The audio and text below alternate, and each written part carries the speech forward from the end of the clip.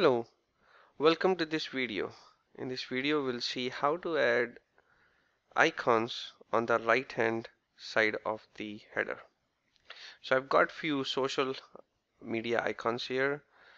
As you can see, I've got the GitHub source code, and if I click on this, it will take me to the GitHub source code.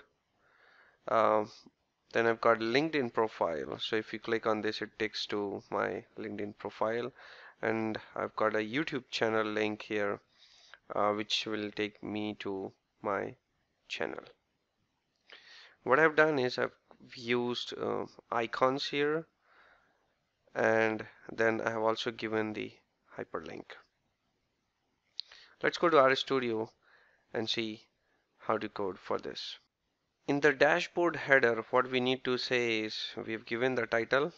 That is where I was displaying the Diamonds Explorer along with the logo. Then what we need to do is we need to use tags $li. We have to define the class as drop down, and then we have to use the href. We'll say tags $a will define the href, the link where it should take, and then we have used the icon function. We have used the YouTube icon from the Font Awesome library. We given the text as my channel, and it opens in a new window. So it says target equals underscore blank.